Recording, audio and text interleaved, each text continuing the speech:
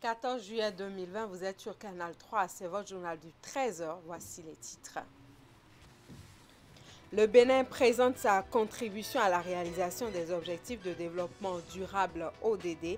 C'est à l'occasion du forum politique de haut niveau organisé par l'Organisation des Nations Unies. La rencontre a pour thème « Action accélérée et solutions transformatrices, une décennie d'action et des résultats pour le développement durable ». Deuxième jour de composition pour l'examen du brevet d'études du premier cycle section de juillet 2020. Retour dans un instant sur le lancement officiel des épreuves écrites dans le département de l'Atlantique. C'était au collège d'enseignement général La Verdue à Ouedo dans la commune d'Abomey-Calavi. Première sortie médiatique du réseau dynamique Talent 2021. C'est une initiative des jeunes du département du Mono qui a à sa tête le conseiller communal de Hueyogbe, Christophe Agboji. Objectif du réseau, susciter la candidature du président Patrice Talon pour la présidentielle de 2021. Voilà pour le sommaire, bienvenue, merci de nous suivre.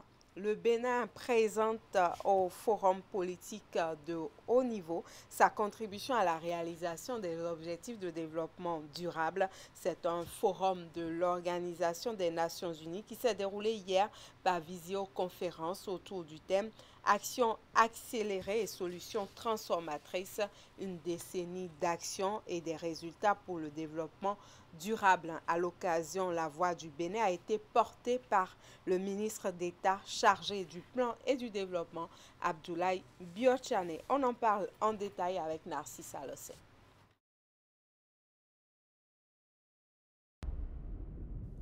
La crise sanitaire mondiale oblige, c'est par visioconférence que le forum politique de haut niveau autour des objectifs de développement durable a réuni quelques-uns de ses membres cette année. Sur le plateau, 3 pays, le Costa Rica, Panama et le Bénin, appelés à faire le point du chemin parcouru en termes de réalisation des ODD. Cet exercice constitue une revue et d'une certaine manière permet donc de fouetter la mise en œuvre des ODD dans le pays. Parce que lorsque vous présentez pareille contribution, ça donne l'occasion donc à tous les partenaires et à tous les autres pays de pouvoir prendre connaissance, n'est-ce pas, de l'évolution de la mise en œuvre des ODD dans votre pays et aussi donc d'en tirer les forces et d'en tirer les faiblesses et vous donne retour un feedback qui vous permet donc de vous améliorer. Action accélérée et solutions transformatrices, une décennie d'action et des résultats pour le développement durable. C'est le thème retenu cette année pour ces assises de haut niveau. La voix du Bénin a été portée par son ministre d'État chargé du plan du développement, Abdoulaye Biotchane. Et dans son intervention, il a exposé à l'assistance la contribution du Bénin à la réalisation des ODD. Une contribution articulée autour de quelques messages clés. Le premier message est que le Bénin soutient que la spatialisation des sites prioritaires des ODD est une condition indispensable pour renforcer l'action locale en vue d'accélérer la mise en œuvre de l'agenda 2030. Le second message est que le Bénin a mis en place une initiative spéciale laisser personne de côté, en vue d'éradiquer la pauvreté et renforcer le capital humain. Notre troisième message est que pour assurer une mise en œuvre efficace des ODD, une évaluation sommaire a permis d'identifier les boulots d'étranglement et les marges de manœuvre. À ces 3 messages clés s'ajoutent 4 autres qui vont de la concrétisation de la déclaration des chefs d'État et de gouvernement au sommet sur les ODD à la volonté de poursuivre l'amélioration des conditions des populations à travers la réalisation d'actions phares, sans oublier la stratégie de mobilisation des ressources. En matière de mobilisation de ressources pour financer les ODD, le Bénin a eu d'abord à organiser des activités pour faire le costing des actions à mettre en œuvre pour l'atteinte des cibles prioritaires des ODD à l'horizon 2030. Aujourd'hui, on est à un coût moyen annuel d'environ 60,8% du PIB. C'est la 3e fois que le Bénin participe au forum politique de haut niveau après les éditions de 2017 et 2018. Des participations qui ont permis au pays d'augmenter son degré d'engagement en termes de réalisation des ODD. L'échéance, c'est l'horizon 2030. Autre sujet d'actualité au Bénin, c'est le lancement des épreuves écrites pour l'examen du BEPC, le brevet d'études du premier cycle. Ils sont 149 398 candidats sur toute l'étendue du territoire national à composer depuis hier pour l'examen. C'est le ministre des Enseignements secondaires techniques et de la formation professionnelle qui a procédé au lancement officiel des épreuves hier dans l'un des centres de composition du département du Plateau. Précision.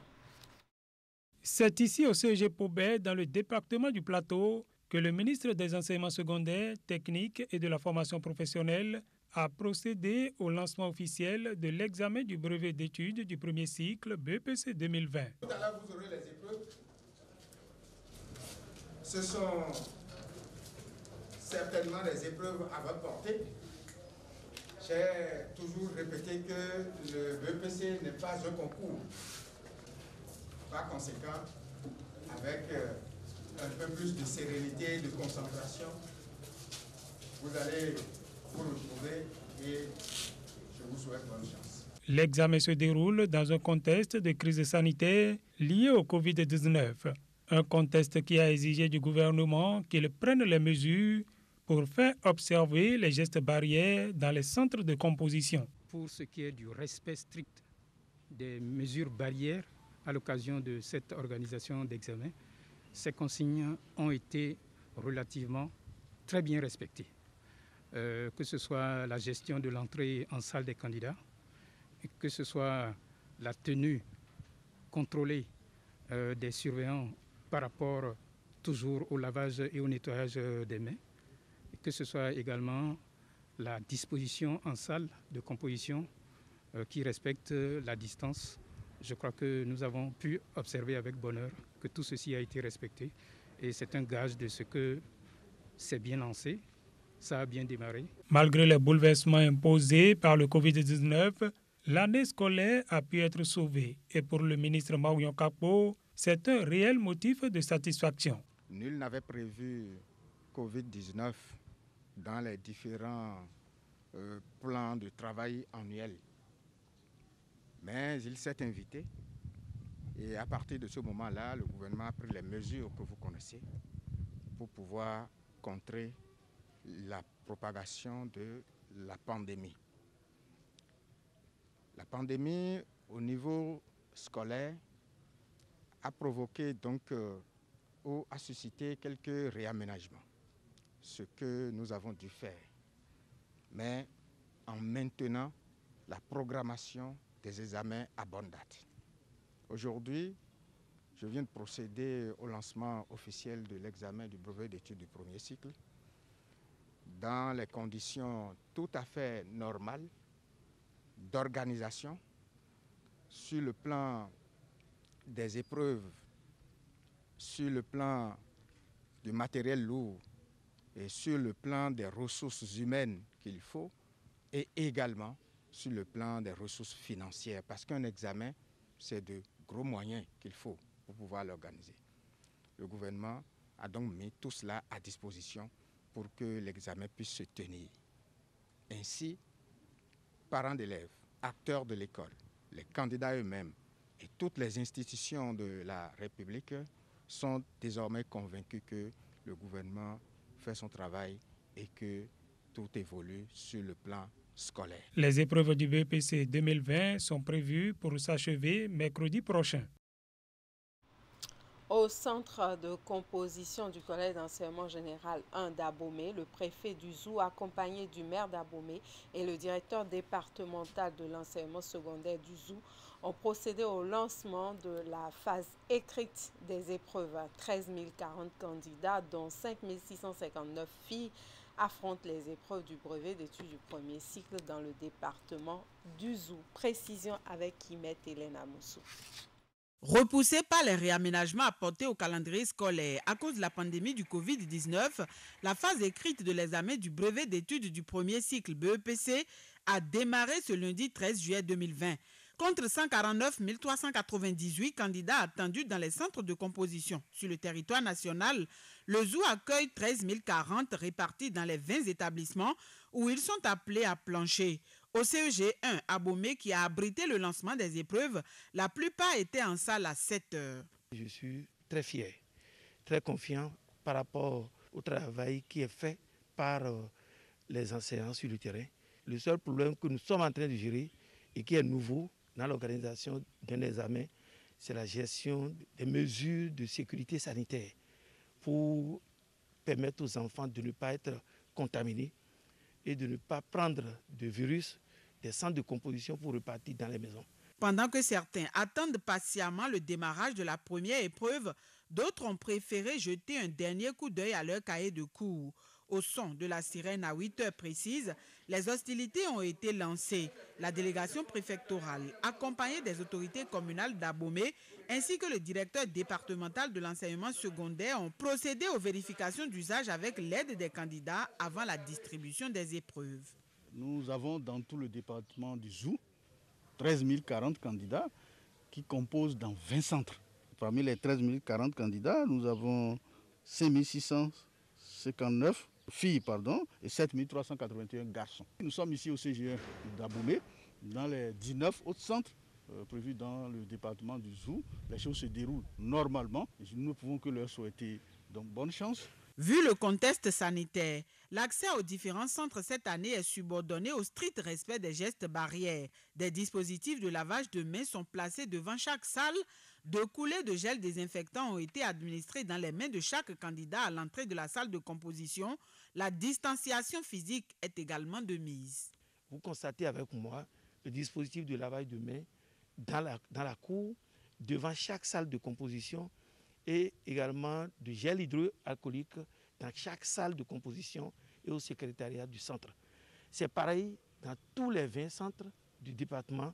Tous les candidats ont porté leur masque, les conditions de distanciation sont respectées. C'est-à-dire que les candidats sont en train de composer dans des conditions sanitaires appropriées. Après le lancement officiel, la délégation conduite par le préfet a également visité les autres centres de composition retenus dans la ville d'Abomey. Firmé Aimé Couton et sa suite se sont rendus au lycée Ouegbadja et le CEG 2 à Abomey. La phase écrite du BEPC ainsi démarrée va durer 3 jours et prend fin mercredi avec les épreuves de mathématiques. Même actualité cette fois-ci dans le département du Mono, et bien pour le compte de l'examen du brevet d'études de premier cycle, session de juillet 2020, 7 924 candidats composent depuis hier. Le lancement des épreuves a eu lieu au CEG Agoué dans la commune de Grand Popo sous la présence du préfet du département. Le point avec Geoffroy Messon et Florent Douve. Ensemble et côte à côte pour un même exercice. Procéder au lancement officiel de l'examen du BEPC, session de juillet 2020, pour le compte du département du Mono.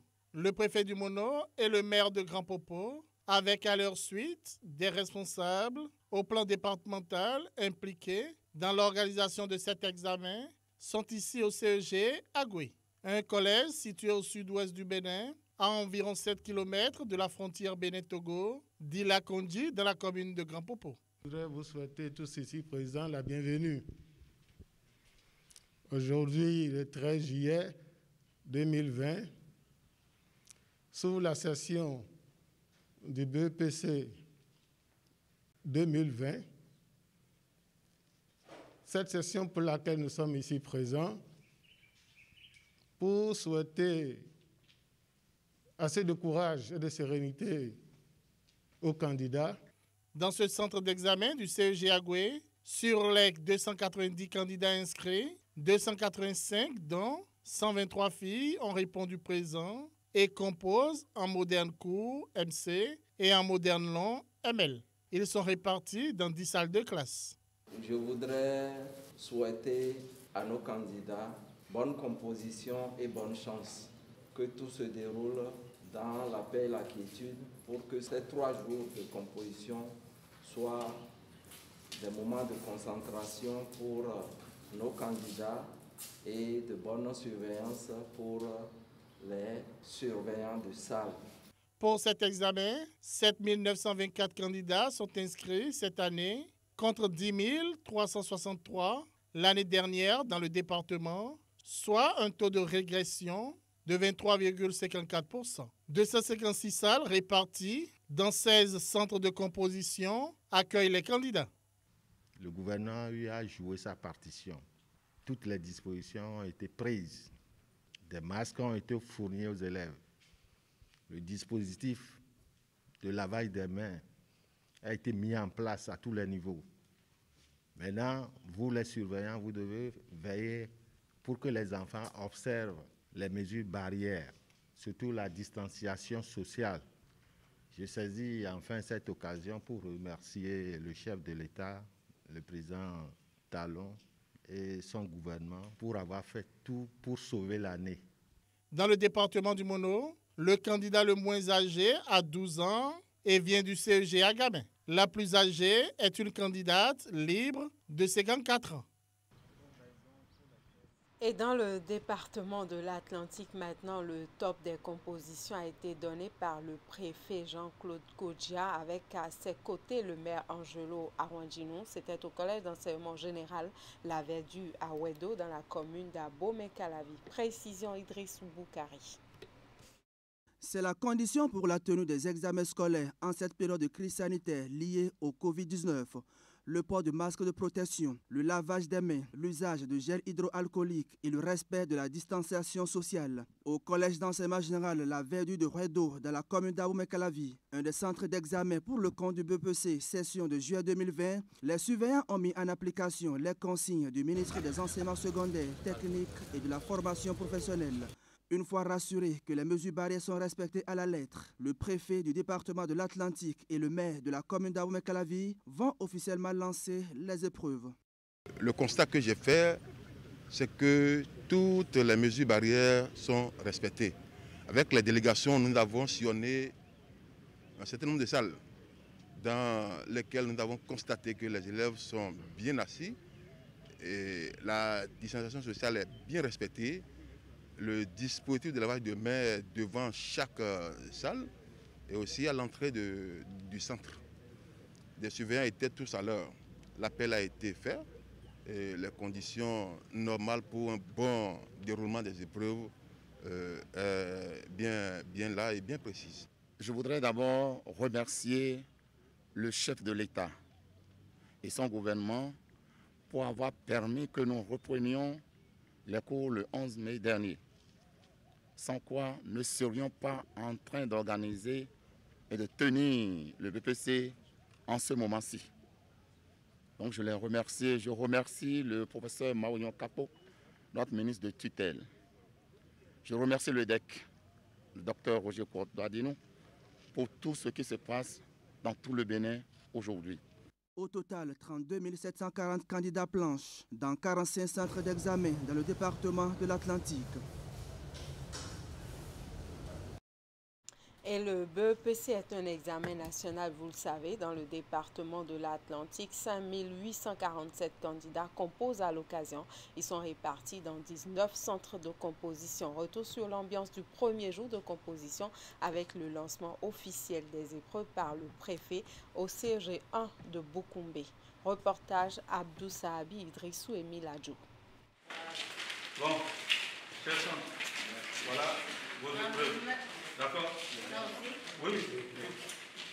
Des mots d'assurance du directeur départemental de l'enseignement secondaire de la Takora devant ses candidats au brevet d'études du premier cycle BEPC session de juillet 2020 du CEG 1 de Boukoumbe, centre retenu au plan départemental pour le lancement officiel de cet examen de fin du premier cycle de l'enseignement secondaire.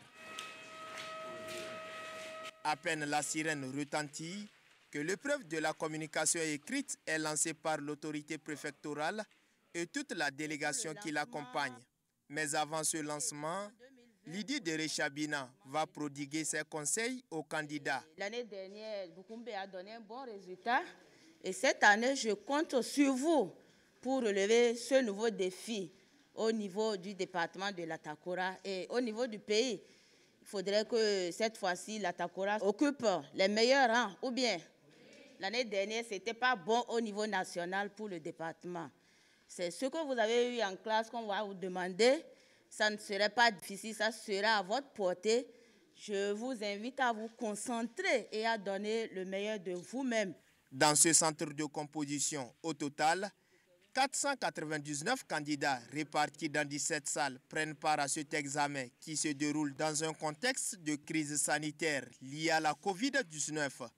Et c'est à juste titre que les dispositions sanitaires sont prises pour éviter la propagation de cette pandémie. L'assurance est donnée par rapport à l'aspect Covid parce que le gouvernement a pris toutes les dispositions. Vous aurez pu constater dans les salles, tous les élèves ont d'abord porté leur masque et nous avons mis des gels dans chaque salle de classe.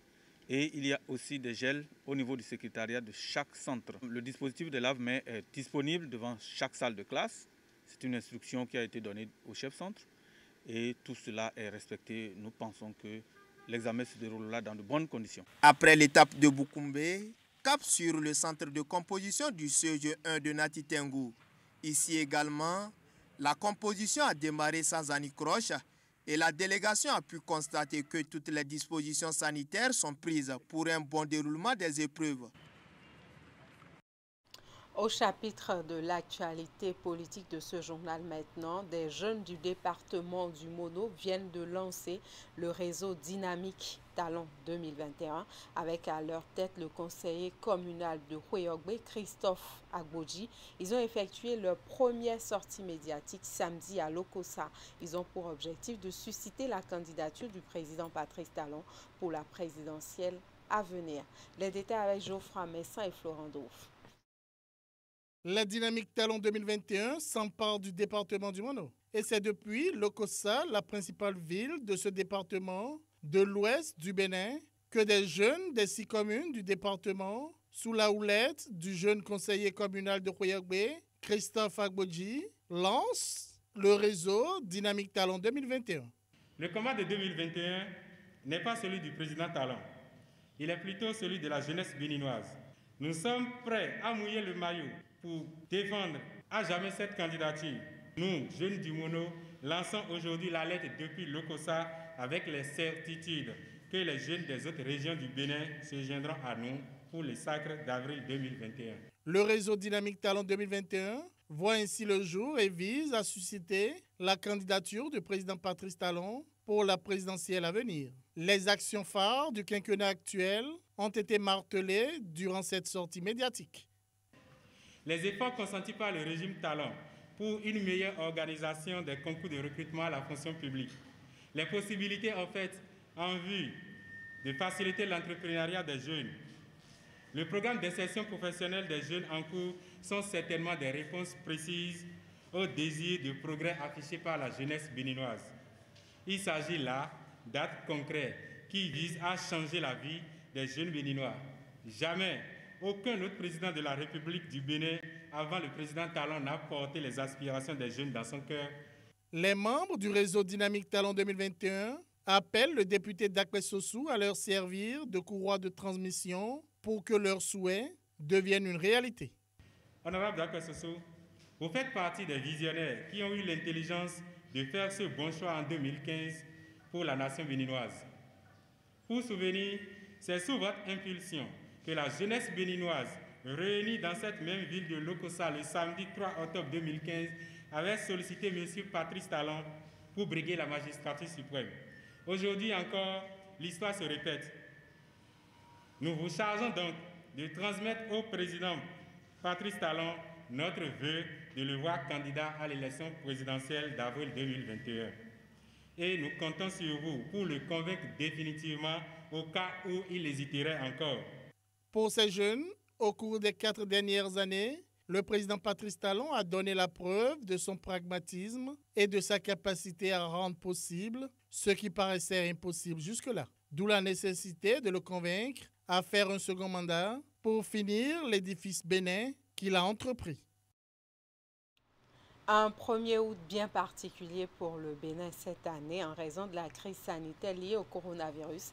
La commémoration du 60e anniversaire de l'indépendance nationale se tiendra dans la plus grande sobriété Pas de défilé comme on en a l'habitude. Une décision du Conseil des ministres du mercredi dernier. Que pensent les citoyens de cette décision? Notre rédaction leur a posé la question. Suivez. Déjà, c'est tout nouveau. On n'a jamais vu ça. En tout cas, personnellement, je n'ai jamais vu ça ici en République du Bénin. Chaque année, pour le 1er août, il y a toujours eu le défilé. Alors, je pense que le gouvernement a certainement pris cette décision pour contrer le coronavirus. Parce que tout le monde le sait déjà, c'est partout dans tous les pays, et même à l'étranger, les pays où il y a eu la fête de l'indépendance, il n'y avait pas également le défilé. Bon, ça ne me surprend pas, hein, moi. Je crois que cette décision, elle est la bienvenue à mon avis, parce que vu ce qui se passe actuellement avec la pandémie du Covid-19, on ne peut que, je dirais, accepter cette décision, parce que ça va dans notre intérêt. Il a vu juste, il a vu que bon, donc, il y a la maladie qui s'appelle coronavirus, qui se court dans le monde entier. Donc il a vu que bon, donc, le 1er août, il y aura du monde. Donc là, il n'y aura pas de défilé militaire, il a vu juste. Donc c'est bien ce qu'il a dit. Bon, moi je trouve que c'est un avis salutaire du moment où la pandémie, cette maladie, tout le monde connaît de quoi elle est capable. Donc je pense que c'est une très bonne décision. Ça va permettre, puisque de notre temps maintenant, le mal s'accentue, ça devient plus chaud là. Le nombre de malades s'est augmenté. Donc franchement, c'est une bonne décision. Ça va freiner un peu. Sinon, je me demande pour le défilé comment on va s'organiser pour respecter les distances, tout ce qui, en tout cas les mesures barrières, quoi. Ce serait un peu difficile. Bon, à mon avis, c'est une bonne décision. Ils ont bien réfléchi parce qu'il y a un mal qui circule partout dans le monde. Pour éviter ce mal, il y a des précautions à prendre. Que nous avons déjà des principes que nous prenons tous les jours. Donc suite à ça, ils ont bien réfléchi parce que si on dit 1er août, c'est une fête nationale que nous fêtons depuis des années. Mais pour une année seulement qu'on laisse, ce n'est pas un problème. La santé est plus chère que le défilé. Donc si eux ils disent, ils voient maintenant qu'il n'y a pas le défilé, donc suivant les méthodes de prévention pour le Covid-19 là, c'est une bonne décision. Donc la fête nationale, c'est une fête d'habitude. C'est une fête que nous fêtons depuis l'indépendance. Donc pour une année, faire seulement le dépôt de gestes, il ne va pas ce qui est mal là. Donc c'est une bonne décision à mon avis. Et le conseil communal d'Abomey-Calavi vient en aide aux sinistrés des inondations enregistrées ces derniers jours suite aux fortes pluies qui se sont abattues sur la commune d'Abomey-Calavi. Des vivres, des enveloppes financières et autres objets nécessaires ont été offerts à plus de 2000 personnes qui ont tout perdu suite à ces inondations. Le maire de la commune d'Abomey-Calavi a parcouru les 4 quartiers les plus touchés pour procéder à la remise symbolique des dons aux chefs quartiers qui à leur tour feront le partage aux bénéficiaires. Les détails avec Idrissou Boukari et Moufid Tiagoua.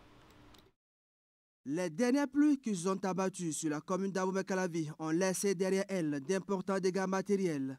Quelques jours plus tard, leurs traces sont encore visibles. Plus de 2000 citoyens sont contraints à quitter leur maison pour se caser quelque part en attendant. Une situation face à laquelle le conseil communal n'est pas resté insensible. Ce vendredi, c'est le premier responsable de la commune qui a conduit lui-même en personne cette opération d'assistance avec des sacs de riz, des cartons de savon, des moustiquaires et des cache-nez. C'est le chef quartier de Zogbadia qui reçoit en premier la délégation du maire avec en main une enveloppe financière de 500 000 francs CFA. C'est un geste humanitaire salutaire parce que la population sinistrée ne savait plus à quelle chose se vouer. Et tous les jours, je reçois les gens ici, des coups de fil, et je répercute l'information sur mon CA et le maire.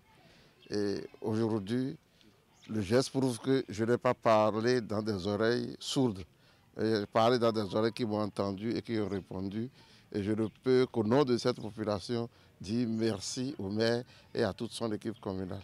Après la sinistrée de Zogbadje, ceux de Yenadjuro ont reçu la visite du maire Angelo Ahwanjinou et sa délégation. Le chef quartier réceptionne le don en présence des bénéficiaires. Cette action sociale du conseil communal d'Abomey-Calavi en de pareilles situations est une première. On n'a jamais vu un maire assister une population de cette manière-là à Calavi. Alors ce que nous venons de voir ce matin-là, ça donne la joie au cœur. C'est vrai, on est inondé, on est sinistré, on a fui les maisons, mais dès qu'ils ont entendu l'appel du maire, tout le monde est sorti de l'eau, tout le monde est sorti de leur refuge, et ils sont venus accueillir le maire. Et ils ont accueilli à bras ouverts les vivres qu'on nous a amenés. Ce qu'ils ont amené, c'est très important. Ce n'est pas minime, c'est très important. Avec une enveloppe de 500 000, c'est beaucoup.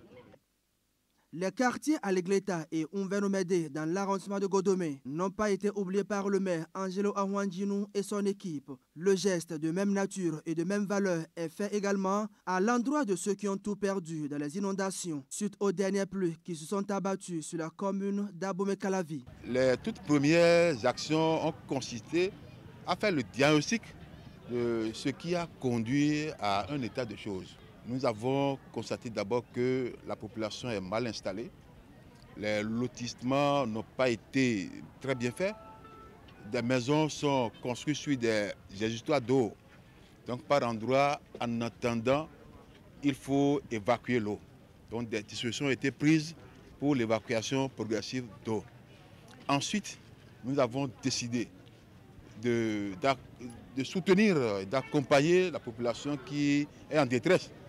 Parce que nous avons dénombré près de 2000 sans-abri aujourd'hui. Cette action n'est que la première d'une série, a promis le maire d'Abomey-Calavi. Par ailleurs, un travail sera fait avec les techniciens à la matière pour trouver une solution efficace et durable aux problèmes d'inondation de la commune d'Abomey-Calavi. L'autorité communale a profité de cette sortie pour sensibiliser les populations sur le Covid-19 et ses ravages. Il les a invités à respecter les gestes barrières pour ne pas se faire compter parmi les victimes de cette pandémie.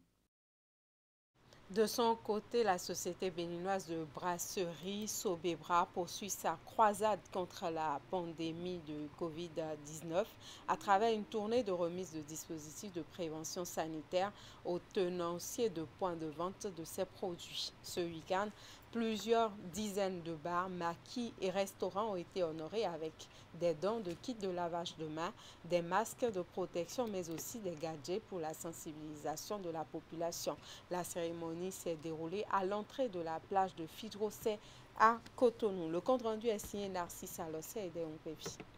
Nous voudrions faire de vous des ambassadeurs. Des ambassadeurs pour porter un message de vie. Dire aux usagers des bars, restaurants et maquis de respecter les gestes barrières préconisés contre le coronavirus.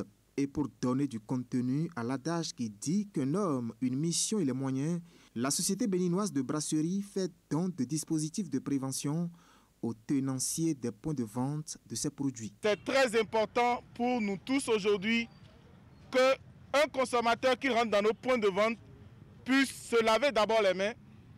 Et quand il veut s'asseoir, on doit désinfecter obligatoirement l'endroit où il veut s'asseoir. Le consommateur qui se lève, en même temps, on désinfecte aussi. C'est pour notre bien-être, c'est pour le bien de nous tous. Aujourd'hui, plus que jamais, on n'a pas intérêt à ignorer ce mal.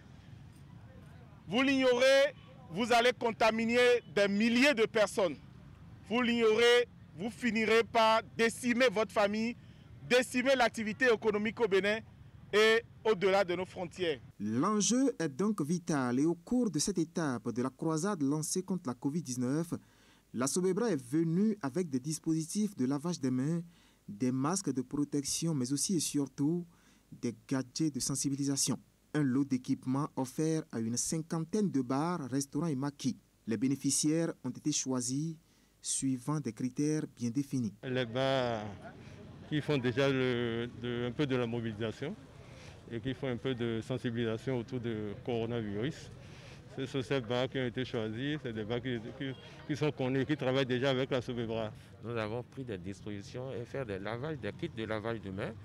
Nous avons fait de l'eau de javel que nous aspergeons presque tous les matins et tous les soirs. Voilà, et les clients confiants de ce que nous faisons et ça nous permet d'être ensemble avec nos clients. L'étape de Figrosé à Cotonou fait suite à celle de Porto Novo à Bomekalavi et le stade général Mathieu Kérékou de Cotonou, où la Sobebra a témoigné le même volume de soutien à ses partenaires.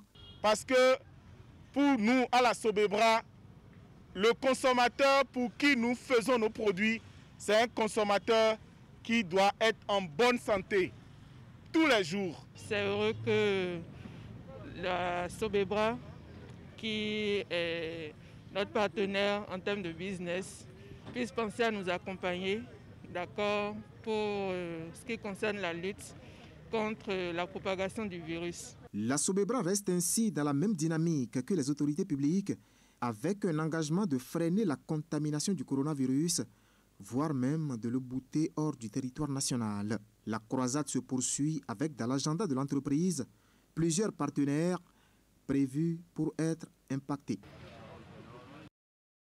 Et voilà, c'est la fin de ce journal. Toute l'équipe qui m'accompagne vous remercie pour votre aimable attention.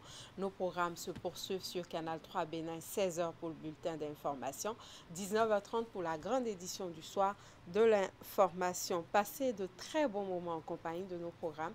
Respectez les gestes barrières, le coronavirus sévit. À demain, 13h.